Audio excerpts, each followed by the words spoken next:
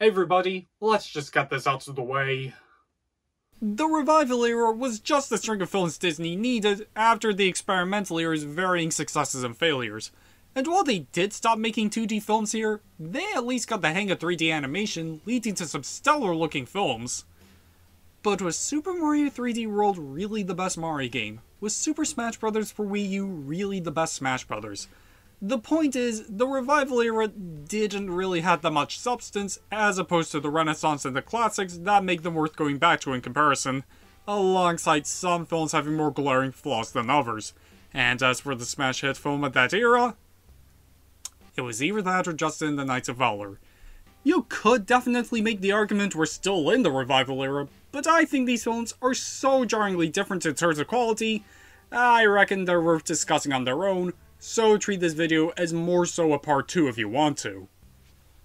So now, let's start wallowing in Disney's current periods of mediocrity with Ralph Breaks the Internet. I am already regretting my career choices. A sequel to Wreck-It Ralph, and it starts off in the arcade 6 years after the first movie, and we see Ralph hanging out with Vanellope, being the best of friends. Whilst Ralph is happy with how things are, Vanellope's starting to get bored of racing all the time and lusts for something new. In the morning, the owner plugs in a Wi-Fi router, as everyone becomes curious about it, and it gets locked off. Speedy McSpeedy here then explains to everyone about the plug bringing in the internet. Why am I not surprised that Sonic's the one explaining how the internet works? During a race in Sugar Rush, Ralph creates a new track for Vanellope, as she causes the wheel of the game to break outside. Now, I've heard of Joy-Con drift, but I don't think I've ever seen a video game character purposefully gain sentience against a player breaking hardware outside. After some kids show the owner a pricey replacement wheel on eBay, he decides to put the game out of order and sell it for parts. Everyone gets out of the game, with Vanellope now homeless, whilst Felix and Calhoun decide to raise the racers, making me question how these video game characters even do it. It's already hard enough figuring out how Yoshi and Birdo kiss.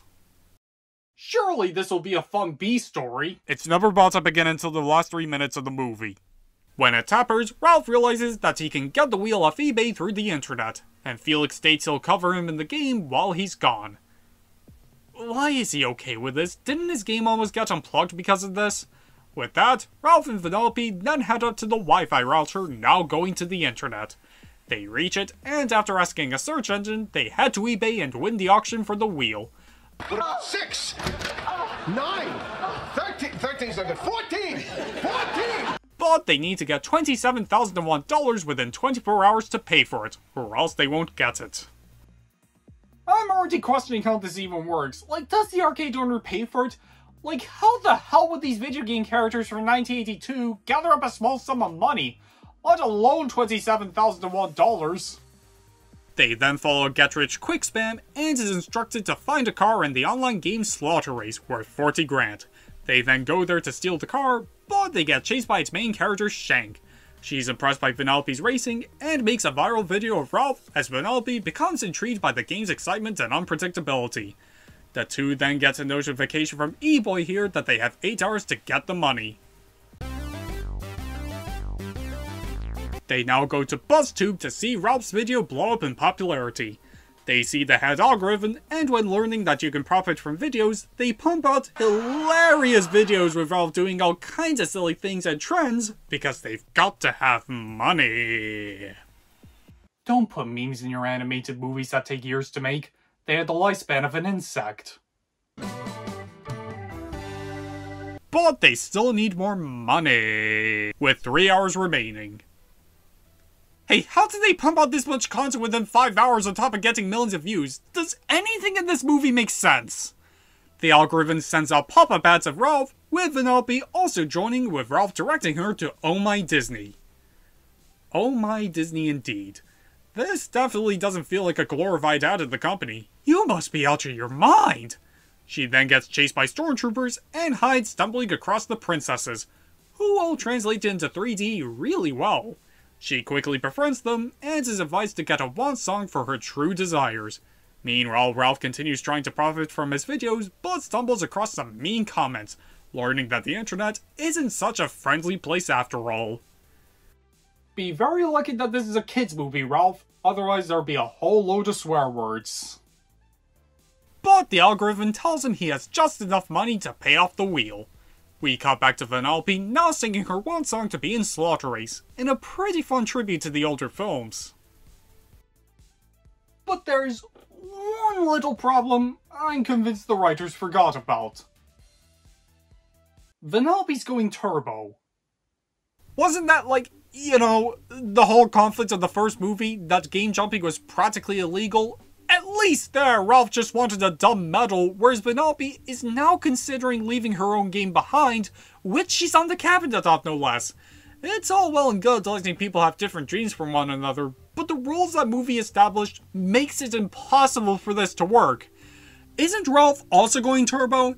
Yeah, but he's not getting away scot-free either, as throughout the film, he's been acting overly protective towards Vanellope with what she wants to do and what he thinks is best for her, wanting to hang out with her all the time.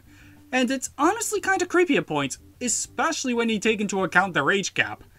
Amazing, Ralph's an overly needy crybaby and Vanellope's a backstabbing traitor to everything the original movie stood for. All we need now is for Fix-It Felix to mutate into Godzilla and then the Holy Trinity will be complete. As Ralph tells Vanellope he bought the wheel, he overhears Vanellope discussing with Shank about staying in Slaughter Race. This gets to Ralph as he heads to the dark web, getting a virus to slow down the game. He does so, but the virus detects Vanellope, causing the whole game to glitch. Ralph gets her out, and as he slips about how he put in the virus, Vanellope becomes mad, destroying his medal. Well, great job being a caring and supportive friend, Ralph Wreck. The virus then detects Ralph as an insecurity, creating thousands of him, wreaking havoc on the internet, and grabs Vanellope, climbing up a building King Kong style. I have to say, I am really impressed with how they animated thousands of these Ralphs as one big creature. Ralph takes it on, and comes to realize that he should let Vanellope pursue her dreams.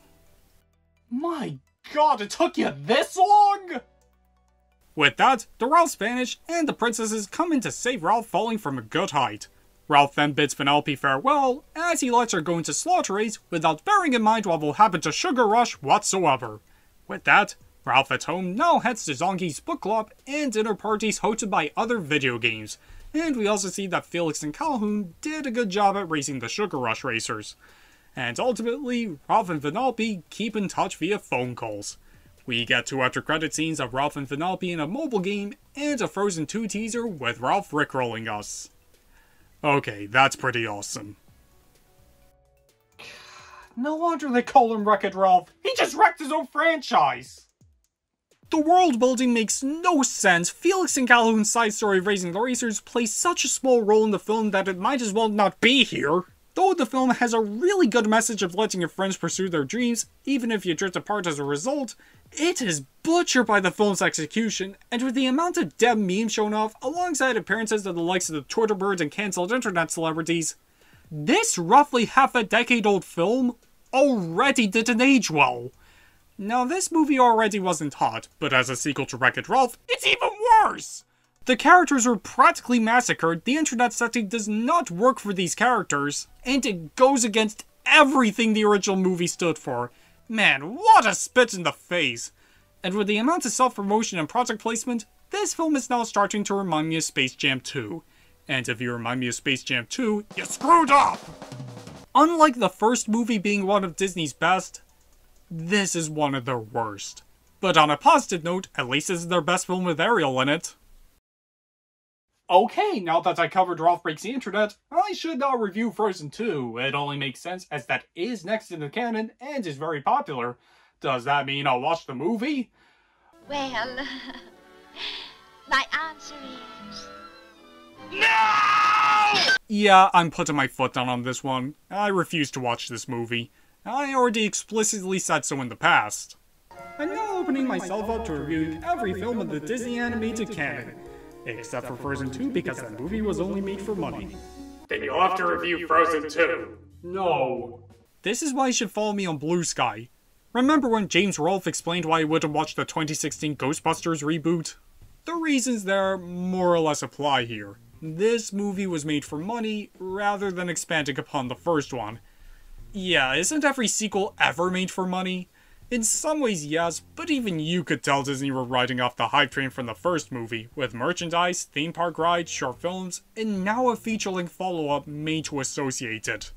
Why would I waste my precious time watching something I know I don't think warrants existing, and when watching the trailers, it really doesn't justify its point of being made, making me think the filmmakers didn't care enough about naturally fleshing out the world building of the original, thinking that they could get away with it as they imagined that we, the audience, were dumb enough to let the film do incredibly well at the box office, regardless of the efforts put into making this film, just because it's got Olaf in it.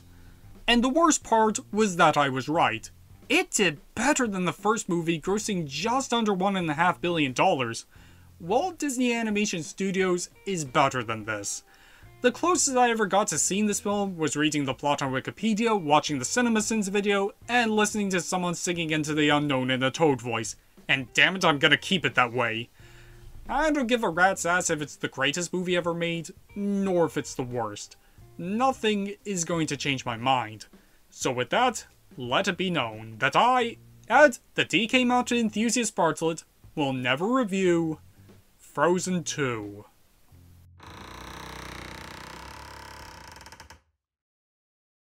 Make that 3 movies I'll never review. It's weird, I'll watch that, yet this is where I draw the line. And now for Raya and the Last Dragon. We begin in Kamandra, where dragons used to roam around the land, but soon vanished with no help from the Droon turning everything in its sight into stone. With the last dragon Sisu creating an orb fending them off, containing the last bits of dragon power being at the center.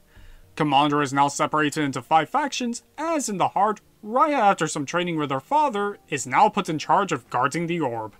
The other tribes come over as Raya befriends Namaria of the Fang tribe, who are both interested in dragons. Raya then trusts her enough to take her to see the orb, and what do you think happens next? The tribes all fight for the orb, which breaks into 5 pieces. Each tribe has a piece, and the Droon come in to turn some of the people there into stone, including Raya's father, with her now on her own. 6 years pass with Raya grown, now in the Tail faction. She then summons Sisu, voiced by Awkwafina. And let me tell you, she is no Robin Williams as the genie. It turns out that she isn't the sharpest tool in the shed compared to her other dragon peers. After a piece of the crystal gives Sisu some new powers, they head to a booby-trapped cave with a piece of the orb. There, Raya comes across Namari, also wanting the piece, with it turning Sisu into a human. One chase later, they reach a boy on a boat, who they get a ride with. As he explains that his family got consumed by the Droon, and Raya learning to trust him, they approach the Talon faction. Raya heads to find the piece, coming across a baby and her Ongis, who steal from her. Meanwhile, Sisu gets the wrong impression of the monetary system, coming across an old woman. As Raya catches up with the baby, she then helps her sneak in to get the piece, but the owner is turned into stone. We cut back to Sisu, and the old woman just happens to have the piece, leaving Sisu with the Droon. But Raya comes in to save her and grab the piece. The baby and Ongis also come aboard, with everyone trusting them, now heading to the Spine faction. They get trapped by the sole survivor, and take a guess at what happens next. Namari and her army also pop by, with Raya briefly taking her on, as the rest escape, and Namari sees Sisu.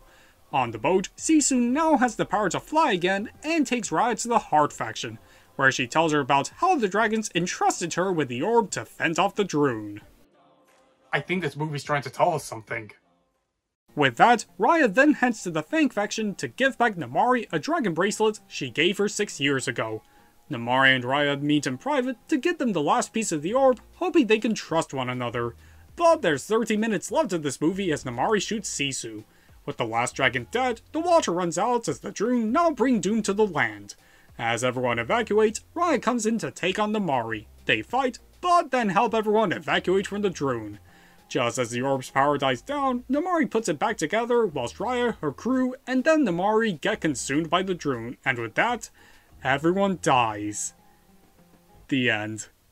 But it's kids movie law to finish with a happy ending as the orb's power comes back, not only bringing back the people consumed by the Droon, but also the dragons, including Sisu. Raya now gets along with Namari as a crew reunites with their families, and Raya sees her father for the first time in 6 years.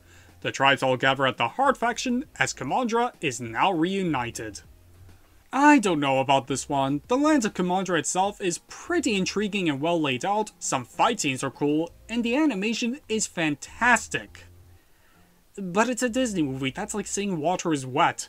The story was beyond by the numbers, the characters weren't too interesting, Awkwafina as Sisu was admittedly pretty annoying, and it doesn't have the greatest message of blind trust, not helped by how much they bang on about it throughout the film. Like, it would not shut up about it! You should trust more people, they seem cool, you should trust them, I've changed now, you should trust me, you can always depend on the kindness of strangers, trust me, trust me, trust me, trust me, trust me, trust me, trust me, trust me, trust me, trust me, trust me, trust me! You get it! While I wouldn't call Raya and the Last Dragon outright bad per se, I certainly wouldn't call it good either. Next is Encanto, which serves as the studio's 60th film. We start in Colombia with a flashback of a fleeing group of people where a man then sacrifices himself, but his wife's candle then glows up, creating a magical house hiding them. Many years pass as the house grows with the woman's children and their children having special abilities known as gifts. We get a song led by Mirabel here, who goes over her family and their gifts. She herself doesn't have a gift, and a boy named Antonio is about to receive his. The ceremony takes place as Mirabel helps Antonio head up to his new room, whilst we also see flashbacks of Mirabel's failed ceremony. Antonio then gets the gift of talking to animals. Everyone celebrates in his new room as Mirabel sings about how she wants to fit in with her family. She then sees cracks outside and tells everyone, but they vanish. Mirabel, have you ever read The Insider Cried Switch 2? The next day, she tries talking to Lisa about the cracks, who has the gift of strength. She sings about feeling pressured regarding her family, and now starts to feel anxious as she tells Mirabel about a mysterious family member named Bruno, who has the gift of seeing the future, and directs her to his room to find out more. Mirabel climbs up his room and sees mysterious broken up shards. She picks them up as she narrowly escapes the room crumbling down, whilst we also see the house's magic dying down with Lisa now weak. When putting them together, she sees herself in the vision, while some family members sing about Bruno's gift being a bad omen, going over why they don't talk about Bruno. I am really sorry to any parents watching this video. Mirabel then sees the vision of the house crumbling with her in front. Her father comes in and sees the vision, with the two keeping it secret, but Dolores, who has the gift of strong hearing, also finds out. At a proposal dinner for Isabella, Dolores whispers to everyone about what she heard, leading to fun mishap, a failed proposal, and everyone finding out about the vision, with the house getting more cracks. Mirabel sees some rats go in the walls as she follows them to find Bruno living in the walls all this time. And it turns out he's not as sinister as the song made him out to be. He reveals that the vision could go in two ways, with the house either destroyed or not. In Antonio's room, Bruno creates a new vision showing that Mirabel should hug things out with Isabella. She heads up to her, who confesses about being tired of being perfect with making flowers, creating a cactus, where she sings about her new abilities, bonding with Mirabel. Abuela is then angry about this, as she and Mirabel fight, causing the house to collapse. Whilst everyone makes it out, Mirabel gets the candle, but it dies down with the house destroyed, and everyone losing their gifts. This causes Mirabel to run off, and when alone at a river, Abuela pops over talking about her past with falling in love with her husband, and then fleeing with their children, leading to the house being made with the candle. The two now come to terms with each other as Bruno comes across Abuela for the first time in years, and they all head back home. Bruno gets reintroduced to the family as they, alongside everyone in town, rebuild the house. Mirabel inserts the front doorknob as everyone now gets back their gifts, and the house is now magical again with everyone celebrating. What the heck? I like this movie? No, I love this movie! The characters are investing, with their gifts making them that more appealing, the film tells a strong and compelling story, the song lineup is phenomenal, and the popularity it got thankfully didn't spoil for me like Frozen's did, as I was busy with another brilliant film score that year, and this could possibly be the best looking animated film I have ever seen. We have come a long way from Chicken Little. It may not be my all-time favorite Disney movie, but this is still a damn good take on the musical Disney formula, and excellent addition to the animated canon. Now for Strange World, which marks the first film to use a new logo for Disney to commemorate its 100th anniversary, and I can already say this is the best part of the movie. We get introduced to an adventurer named Jaeger Clade alongside his son Searcher. During an expedition in the mountains, Searcher comes across a plant filled with energy named Panto, as he and his team head home, with Jaeger further finding what's beyond the mountains. 25 years pass as Jaeger is long missing, while Searcher revolutionizes energy consumption with Pando, and is now living a peaceful life in his farm with his wife Meridian, pet dog Legend, and son Ethan, who happens to lust for adventure and have a crush on his friend Diazo. After Searcher cramps his son's style and briefly heads to town in Avalonia, a ship pops over with an old friend of Searcher telling him that the plants are dying, asking him to venture to the source. With that, Searcher heads to the ship alone, but also stumbles across Ethan and Meridian as the ship heads underground. Some creatures attack it, as everyone now crashes into an unknown land, with Searcher and Legend separated from the ship. As everyone with the ship stays put, Ethan heads out to find his father. Searcher then stumbles across some dangerous creatures, but a mysterious figure comes in to save him, revealing to be Jaeger. After some catching up, they start heading towards the ship. Meanwhile, Ethan on his own comes across a blue creature he names Splat, who most likely exists for merchandising, taking him to his doom. They all gather up as Searcher and Jaeger bicker while running for their lives. The crew come in just in time, heading back to the ship. There, Jaeger now cleans himself up, as Ethan discusses to him about Diazo, as Searcher worries about his son becoming his father. I gotta say, this generational trauma conflict isn't the greatest fit for this kind of film. It was fine for Encanto, as that was a down-to-earth family drama that just happened to take place in a magic house. Here we had this strange role to explore, but instead go for this conflict that can be done anywhere, undervaluing the film setting as a result, with Searcher feeling that Jaeger wasn't the best father and that he tries to be a better one with Ethan, and now he's taking an interest with Jaeger. Blech. One pointless scene of the boys playing cards later, they start seeing a trail of vines and follow it, while some creatures help get the ship through in the acidic area. With that, they now reach the center of the vines, with the creatures attacking it. They all take it on, electrocuting them, and as Searcher and Ethan get into a fight about Ethan's desires in life, they finally see what's past the mountains, seeing the ocean, and also a giant creature, realizing that Pando is hurting it. As they head back to tell everyone, the crew lock Searcher, Meridian, and Ethan as they fend out the creatures, but Splat and Legend help them escape. With that, Searcher now heads down to the heart to get rid of the Pando, with help from Jaeger, as Meridian shows everyone the heart Pando is hurting. Searcher finally digs in the plant as the creatures now go inside breaking Pando, as the heart grew 3 sizes that day. As they all head out, Jaeger finally sees what's beyond the mountains.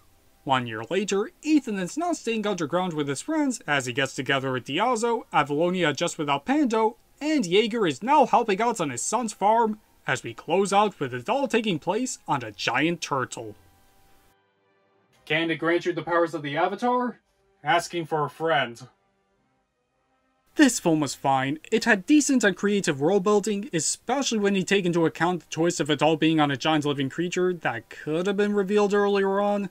The conflicts were fine, it has really good animation in the world, alongside the stylized shots, and while it's really welcome to see an openly gay character in these movies, they could have gone further with that representation, like let them kiss for crying out loud. But ultimately, this film could have done with the villain that doesn't care about hurting the planet to more effectively bring home the film's environmentally friendly messages, as the generational trauma stuff does not do the setting that much justice. Can we get a visual of who said villain would look like? There we go. Other than that, this film just comes off as a poor man's Atlantis, so Strange World is just okay. And with how these films have been going, it's a damn miracle. Finally, Wish, which celebrates the 100th anniversary of Disney's founding the year it released. I would have made a review of this when it came out a year ago, but I had priorities. Now, I thought this one was pretty mediocre when it released, but it's so much worse upon rewatch. It starts in the Kingdom of Rosas, founded by a great wish-granting sorcerer named King Magnifico. We meet Tasha alongside her mother and grandfather, who's turning 100. Oh, like the studio's 100th anniversary. You're not very clever, you know that? We get acquainted with Rosas and Tasha's eerily familiar friends as she heads up to an interview with King Magnifico. She gets along with him well, but when asking him to fulfill her grandfather's wish, he hesitates, worrying that it would cause a rebellion, finding out that Magnifico likes playing favorites for wishes. What? He just wants to play a dumb instrument. He's not gonna start a revolution at his age, and you had the power to grant wishes. Like, your entire kingdom is depending on you to make their wishes come true. So fulfill their f***ing wishes! This makes Asha suspicious of him, as he hosts a wish-granting ceremony and doesn't give Asha the job. At home, she explains to everyone about what she saw, and then storms off as she sings about wishing for a better life. This causes a star to come down, throwing off Magnifico. Asha then discovers the star as it gives off some magic, now making the goat talk becoming an annoying side character. I owe Gurgi and Sisu a huge apology right now. They then get a song from the animals explaining that it's a star, as if it already wasn't obvious enough. Why does the bear look like it came out of Over the Hedge? And before we move on, let's address the film's references and Easter eggs. I get why they're doing this as the special Centennial film, but I think they got a bit carried away with these. They are so in your face and even distracting at points. You know you screwed up when I was more invested in finding these than I am with the film's shallow plot. Like, look, the credits are just like Snow White. Asha's friends are a lot like the Seven Dwarfs. Asha's preparing to be the Sorcerer's Apprentice. The trees are alive like that silly symphony short. This woman wants to fly with Peter here. Look, that deer's named Bambi. They're not cleverly subtle nods to the studio's past films. If anything, they make me wish I was watching those instead. To give the Mario movie credit, at least its references never got in the way of the film's story. And what makes these that more unnecessary is that Disney already made a film commemorating their past with Once Upon a Studio. That was perfect for everything it needed to accomplish. A nice look back at the studio's history with all their characters coming together. Imagine getting bested by a 9-minute short film that's also a bonus on your Blu-ray release. That's embarrassing.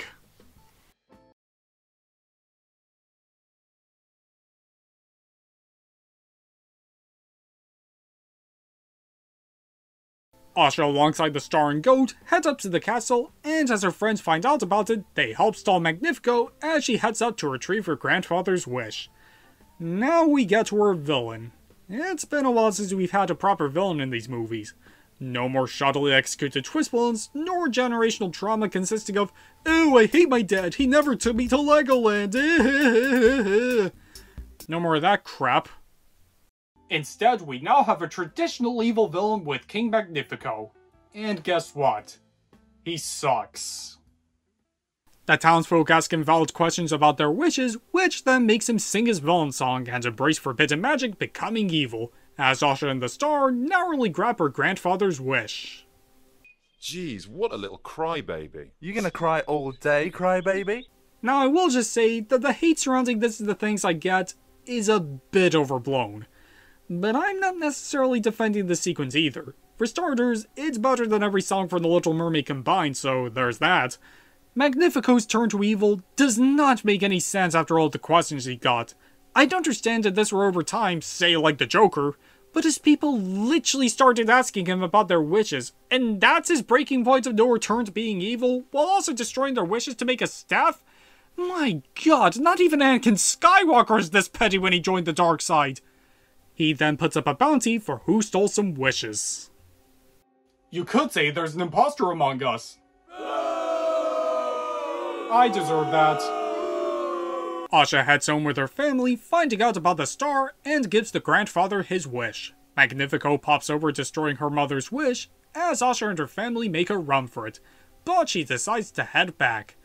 She sees one of her friends become a knight for Magnifico, as she sends a message to the queen to meet her through a mouse. Asha and her friends meet up in secret, singing how they can take down Magnifico, with the queen tagging along. The queen lures Magnifico to chase Asha in the forest as her friends go in to free the wishes, whilst the star makes a wand for Asha. But it turns out that Magnifico was actually his knight and that he never left. He traps the wishes and the star as Asha heads back with the animals taking care of the knight. Asha comes to stop Magnifico as he traps everyone, but Asha sings standing up to him with everyone else following. That's it.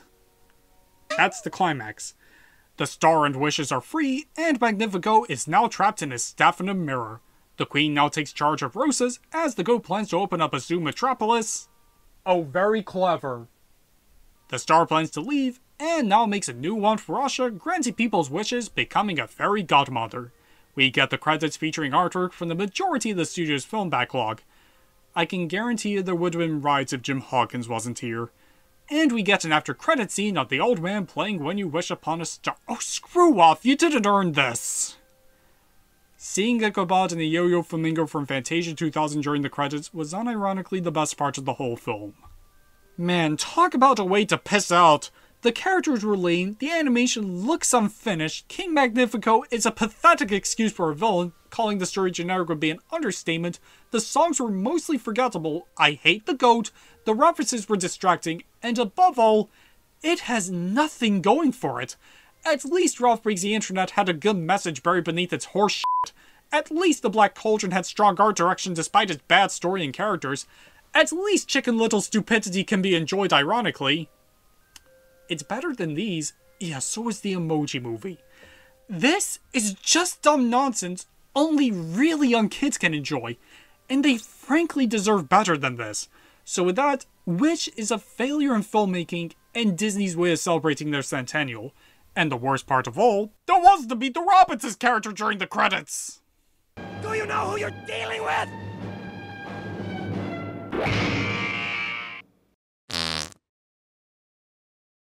I want this film to be my pallbearer for when I die. Just so it could let me down one last time. And that was... whatever the hell this current era for Disney was. And I think we're now on the worst string of films from Walt Disney Animation Studios since... I want to say the wartime era. The Bronze Age, despite liking the magic of Walt's prior work, still had a consistently good batting average for the most part, and the experimental era's highs, at the very least, made up for its lows. Here, we only got like one great movie, whilst the others are polarizing at best, and with how this lineup's been going, day after day, I'm more convinced that said great film was greenlit by accident. I really think Disney needs to heed this advice. Take more risks with your films. The problem with this era was that these films played it too safe. Adding in unique art styles and or strong themes can go a long way and appeal to numerous audiences like the older films did. Come up with more original stories instead of milking your IPs dry. You'll soon see how important this tip is. Make 2D films again. That's the reason why Disney became so beloved in the first place. Treasure Planet, The Princess and the Frog, and Once Upon a Studio are great proof that 2D can work in the modern age of animation. I think a new Fantasia movie would be great for this. But whatever you do, don't make another Winnie the Turd movie. And I ultimately think that everyone working at Disney really need to watch the likes of Spider-Man Into and Across the Spider-Verse, Puss in Boots: The Last Wish, Guillermo del Toro's Pinocchio, Nimona, and The Wild Robot just to get a taste of where the animation industry is going. Because right now, you're losing to Illumination, let's be honest. We will see the studio have a great era again, but I think it's going to take some time before they get out of this weird period, and until then, here's hoping for the best. And let me tell you, I am not looking forward to reviewing Moana 2. If I had to rank all films covered from worst to best except for Frozen 2 because that movie was only made for money, it would be Wish, Ralph Breaks the Internet, Raya and the Last Dragon, Strange World, and Encanto. Have you seen any of these films, and if you did, what you think of them? Let me know down below. And with that, thanks for watching.